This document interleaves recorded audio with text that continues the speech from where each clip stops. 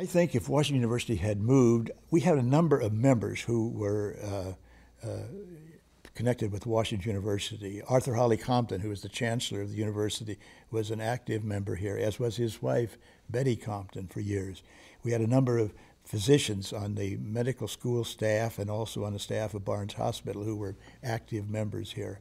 And I think that had the university left and that Barnes lost its connection with the medical school, I'm not sure that Second would have stayed here. We sort of supported one another. A lot of students come to worship here. We still have members of the Washington University Medical School staff and staff physicians at Washington University, or at Barnes BJC now, that are members here at Second.